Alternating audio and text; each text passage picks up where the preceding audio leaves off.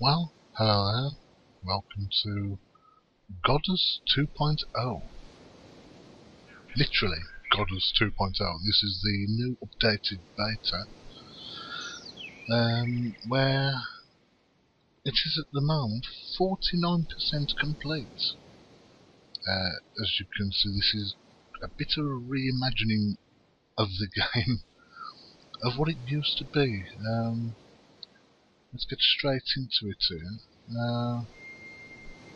Here we are treated to a new tutorial. As you can see, they've just got rid of that rock by simply just clicking and holding down the button. You really don't have to keep clicking like before.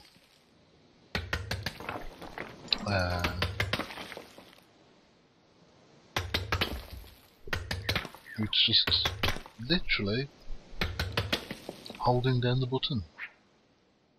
So, for all those of you, all those people who are like, oh my god, it's such a click fest, man.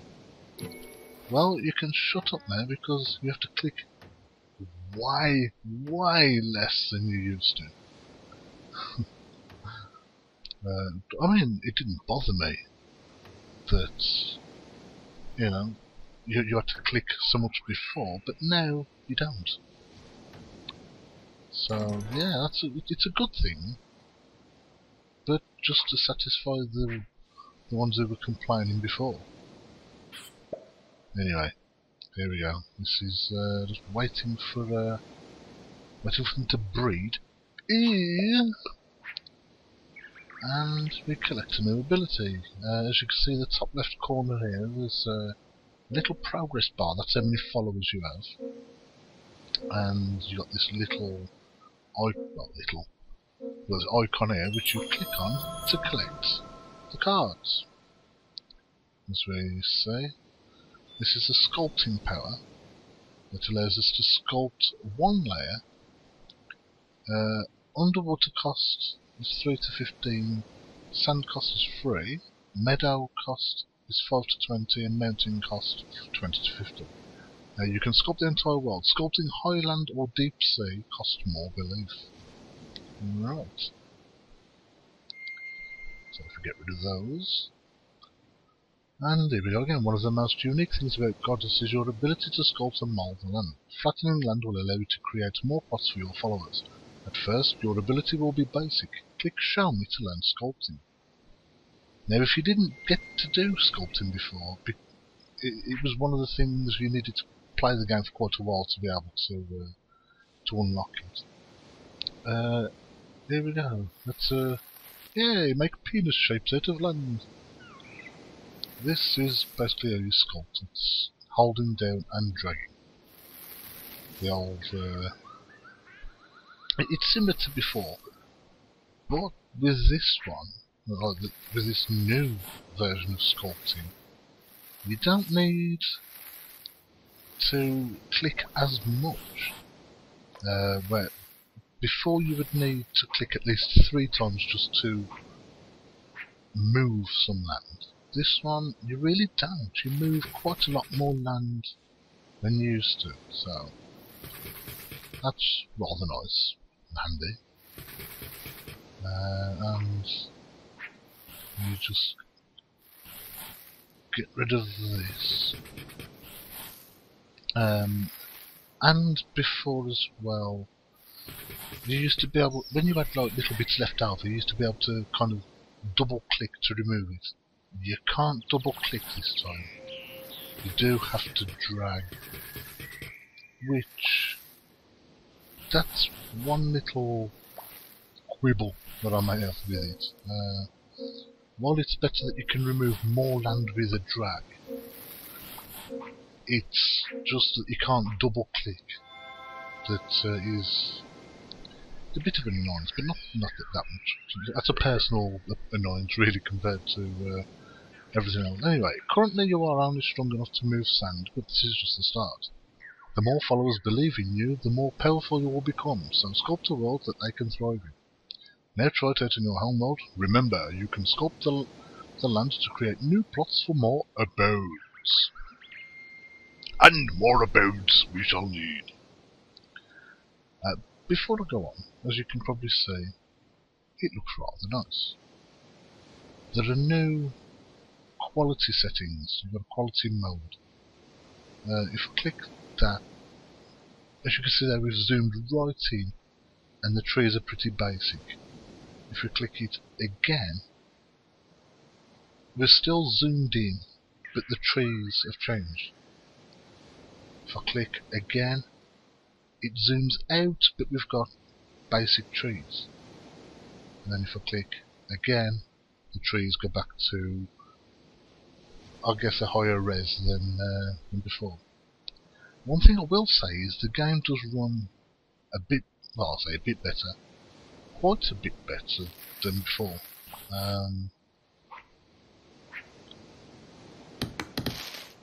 Okay, it kind of ran quite well before, but when it came to recording and stuff like that, it did tend to slow down. So yeah. I don't know what they've done to the code or the game or whatever in general, but it runs better. Especially on my laptop as well anyway. Now it says sculpt 2 plots.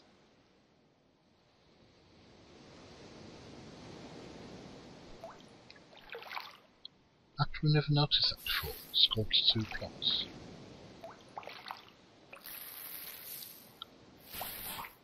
I think that's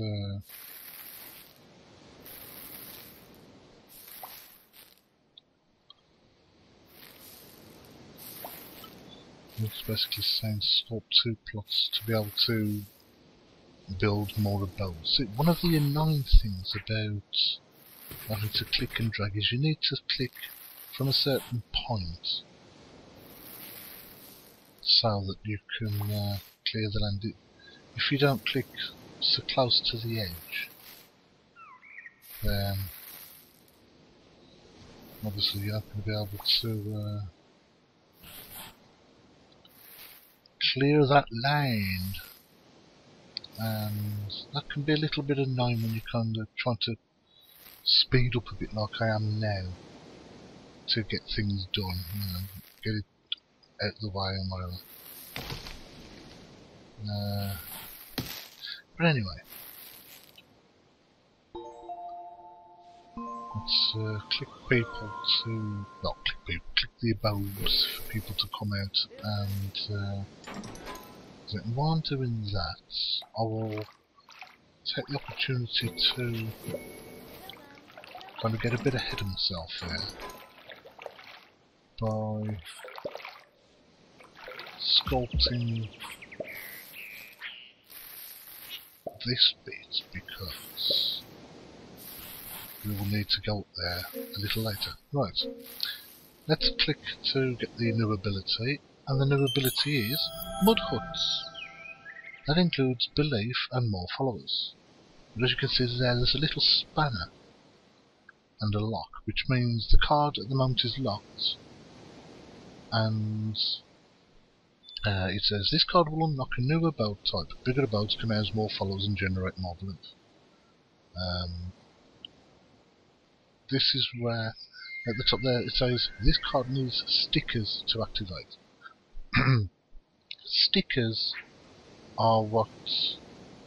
Oh, here we go. Drag with the middle mouse button. Yay, we've unlocked that now. Drag the screen to search for a treasure chest. Ah, there it is. And as you can see, they're no longer called resource chests, it's a sticker chest. So, if we open that, and we unlock a sticker. Growing your population furthers your civilization. This is represented in cards on the timeline. Some cards require additional resources in the form of stickers to power them.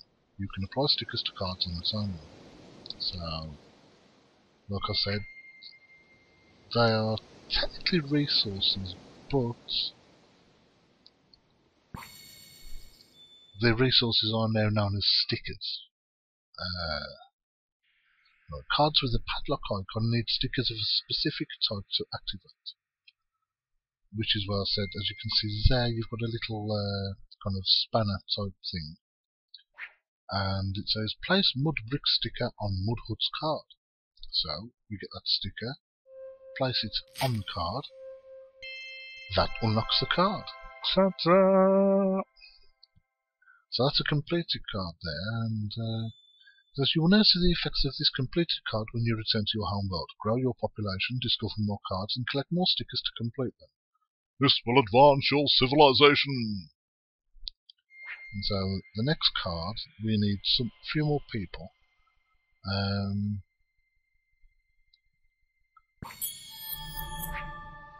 And now, because we've got mud huts, which you need please to sculpt this land. Okay. So, like I say, what we're doing now, what I want to do actually, because of being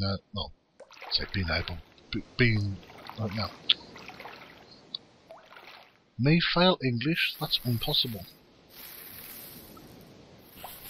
What I want to do now is sculpt this so that a bit later on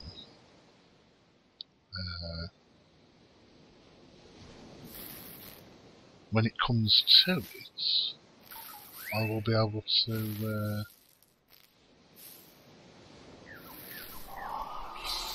generate more land, and something just made a noise. Is there a... right, there's a thing under there. But I can't... I need belief to be able to sculpt that, so I can't quite get there yet. Because that is the first layer of grass that... Yes, okay. Spooky. They still kept the old spooky when you find a chest or something. Well, you know, it's like, have I found a chest or some kind of hidden ghost thing or something? Stop spooking me out, man! So anyway, let's just finish that off.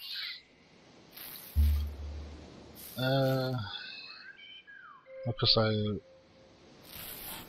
I will try and get as much done as I can in the time that I've allotted myself to do this. I did want to do it in just like about 30 minutes, so this is why I'm kind of trying to rush a little bit. While they're doing that, I want to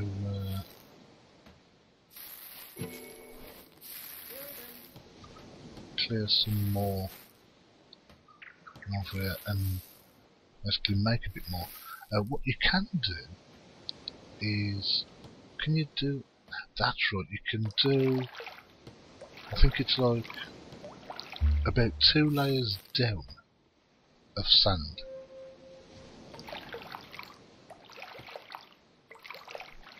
So it's not too bad. I mean, this is free sculpting. If I try to sculpt that dark blue there, see, I can't do that because I need belief. So it's not bad actually. You can sculpt, you know, a couple of layers down, so it's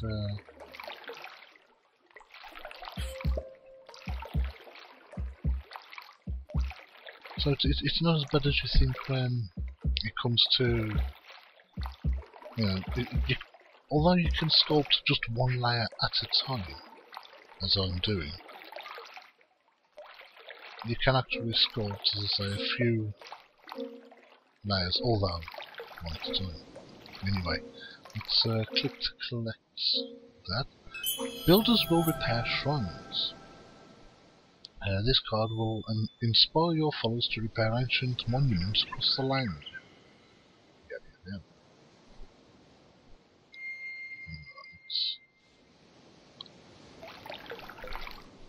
The game is more about having more followers to be able to do things. Before... Oh, this is what I meant to show you before. As you can see, I can zoom right out.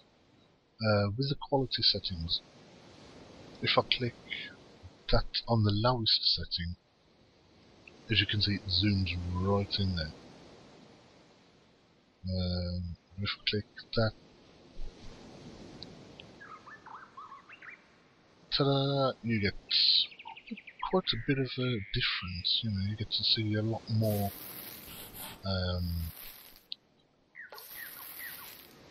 area,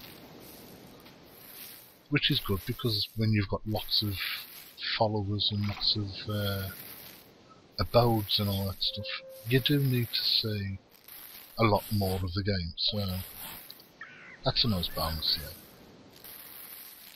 And the fact that you can control the quality like that, you know, that's that basically helps the game run. I think what it is that I mean, they've obviously like collected information and data from the people that are playing the game, and think, you know, they thought, well, these people are running it on this system, but not very well, and these people are running it on this system, not very well. Blah, blah, blah. So, good old Mr. Molyneux and co. have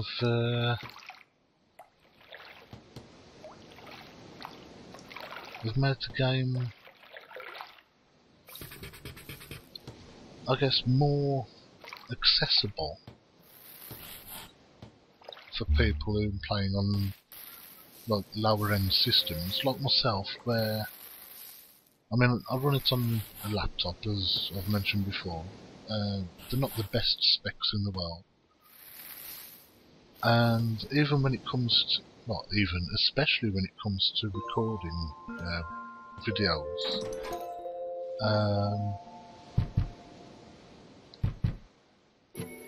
yeah, I'm not just knocking on the doors. When it comes to recording videos, obviously I need the game to be able to run smoothly while recording, otherwise it's going to look crap. And anyway, enough babble. Let's talk about the game a bit more. As you can probably tell, the sound's got louder because we're zoomed in. But like I say, there's the difference with the new abodes. There's that there. The new huts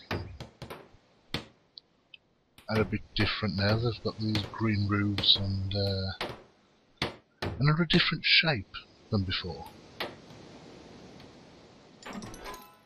So yeah, there's another difference in the new 2.0.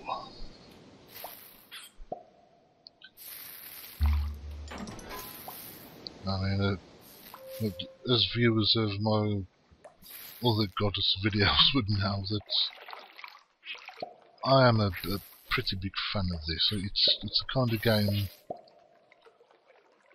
that I wanted to play for so long. But the thing is, the way that this 2.0 has improved the game, it does seem to have become more of the game that I wanted to play. I'm not sure. I mean, I went through the timeline. I don't think you've got the battles. I mean, if you remember, if you look in my old videos, you've got these battles where you would go against AI and that. I think what it is, a lot of people didn't really want that multiplayer aspect. I mean, I know I didn't. And so, you know. Anyway, breeders in abodes will offer you belief through worship. Collect belief to fuel you sculpting the god pebbles. That's supposed to be your sculpting the god pebbles. But anyway, so that's it. They'll generate belief. Oh, and another one, a follower upgrade. Followers will form friendships. This card will give your followers the confidence to go outside and socialise. But as you can see there, it's locked and you need stickers with these speech bubbles on. So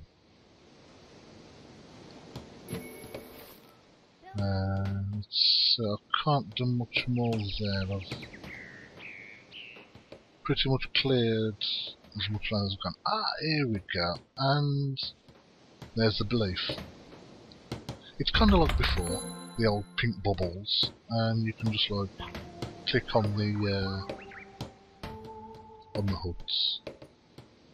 But the good thing about that means, if you remember over here, underneath there, what I can do now, because of having belief, I can remove that. See, that cost, but that doesn't. See? And there we go, that's another resource. Also, trees give you belief as well. So,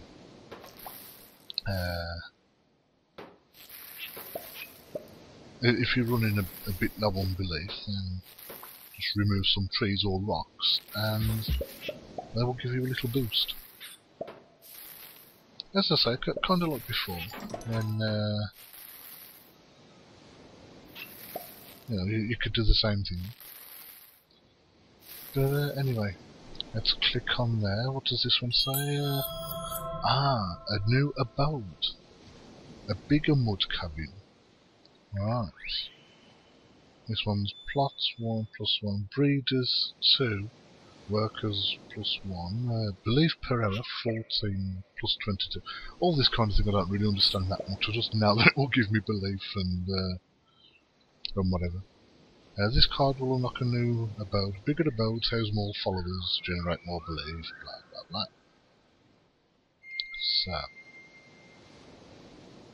So that's that. Aha! As you can see there, it looks like one of the followers has built up this. So if we click on that card, land expansion. Ta-da! Ta-da! And I nearly forgot. As you can see there, it kind of burns away like a match, and it's gone. Now that's another good thing, because if you remember before, the land expansion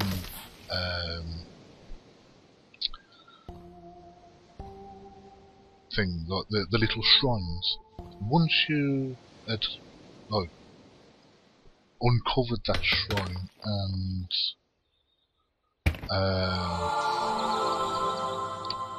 built the shrine up and got the power and whatever, that meant you no longer needed that shrine, but it would stay there.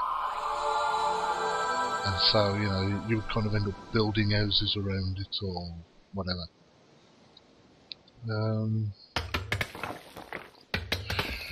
But let's see, where are we now?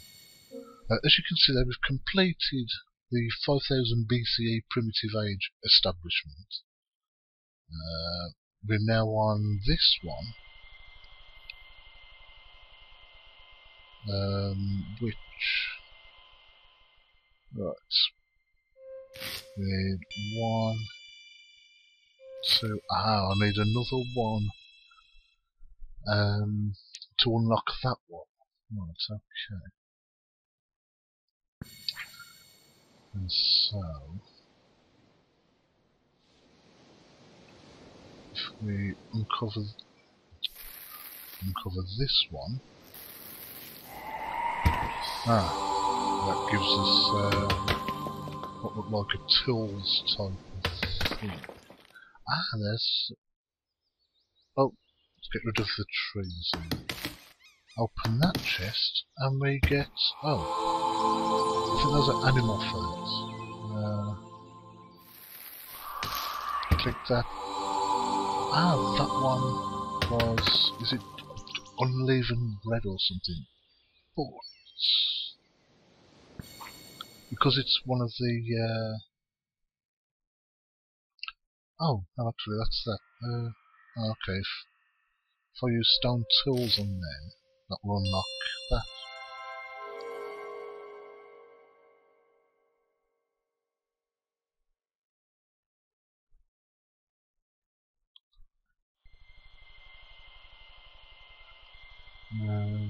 Right. Oh, there we go. So now, with that one, that should unlock the bigger abodes. But you do need a bigger plot of land, so if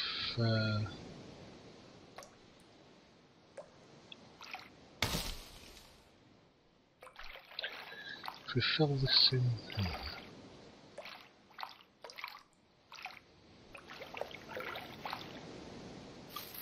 here, like so.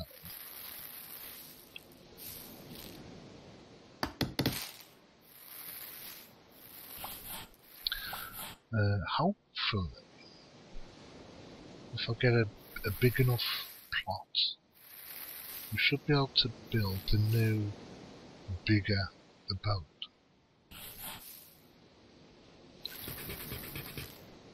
And once again, like the old version, you need to do things before the workers decide to sort of head on over there and start building things, because that can kind of spoil things. Right, let's send builders out to start building stuff. Because, like I said, the old game is kind of based around getting more followers and unlocking the cards and things like that. So you need more people. Follower upgrade, that increases the speed. A shrine of capacity. That means that if you build the shrine, you get one more occupant in each abode within its area. Then you get settlements. This is all about the expansion. You get the wood huts, a shrine of stamina. Then by 3500 BCE, you get the follower upgrade. You will give more belief on higher land. Settlement upgrade, you'll be able to sculpt paths. Settlement upgrade again, build a settlement, a bigger radius. And then farming settlements, like before. So then you've got this one. Now this one, a larger bout. Now that's something new. I mean, it says a larger bout, but the thing is, there seems to be nothing before about getting bouts. So yeah. Followers will give more belief near trees. That's kind of a way of saying stop cutting down the trees.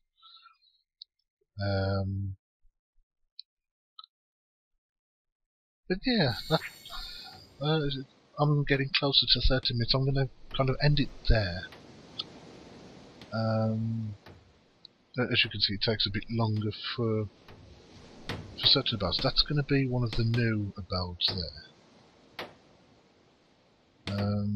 But yeah, that's Godus, Godus 2.0.